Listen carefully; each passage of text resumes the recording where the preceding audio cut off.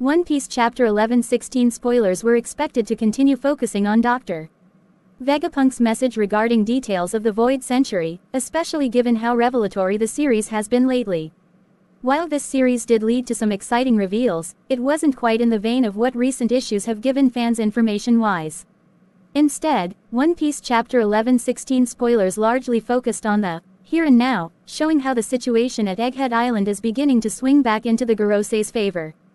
Fans also saw Dr. Vegapunk call out Gol D Roger and his crew, accusing them of doing nothing despite learning these truths themselves at the end of the Grand Line.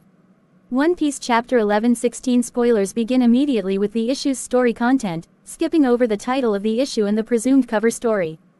The cover story most likely is a continuation of Yamato's pilgrimage across Wano. While these details aren't mentioned in these initial spoilers, more detailed leaks later in the week should confirm this info. The issue's story content begins with people all over the world shown to be reacting to Dr. Vegapunk's discussion of the Void Century War. They're specifically questioning how it can still be going on if the participants are no longer alive after 800 years. As if answering this question, focus then shifts to Maria Joy, where a presumably still silhouetted Amu is seen looking at a picture of a woman who is very similar to VVD Nefertari.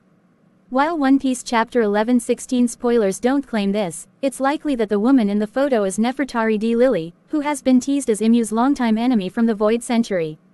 As if to further suggest this, focus then allegedly shifts to Alabasta, where its citizens are seen reacting to Vivi's missing poster following the events of the Reverie. Dr. Vegapunk then allegedly claims a portion of the Mother Flame was stolen from him and used to fuel an ancient weapon. In turn, this implicitly confirms that Amu is in possession of Uranus, and is the weapon which destroyed Lulusia that he and the Gorosei referred to as the Mother Flame. One Piece Chapter 11-16 spoilers then allegedly see Vegapunk, Edison and Stussy discussing this revelation, with no details of their conversation given in these initial spoilers. This could suggest that what they have to say is significant enough that leakers are choosing to wait until later on in the spoiler process to reveal it. In any case, Vegapunk York is then shown shocked to learn that Dr. Vegapunk knows she stole the Mother Flame.